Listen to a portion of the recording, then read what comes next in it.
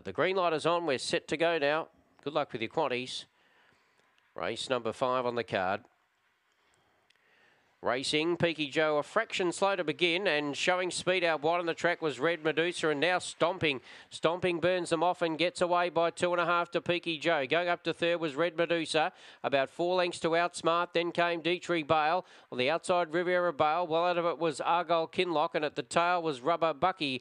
Down the back straight, and the leader was Stomping, and it is Stomping well out in front from Peaky Joe in second, but Stomping showing some really nice promise and has good pace early. Stomping wins it by about 9 lengths. Peaky Joe second, Dietrich Bale third, and then came Red Medusa. In behind those runners were Rubber Bucky, then Riviera Bale, and well back was Argyle Kinlock.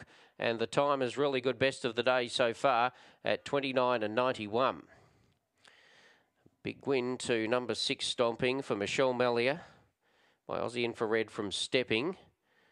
And we're standing by for these numbers to be semaphore and the interim numbers filtering through.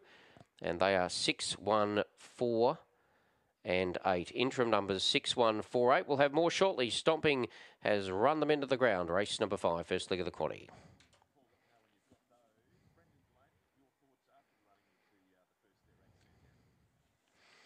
So a good performance by Stomping, by Aussie Infrared Stepping for Michelle Mellier.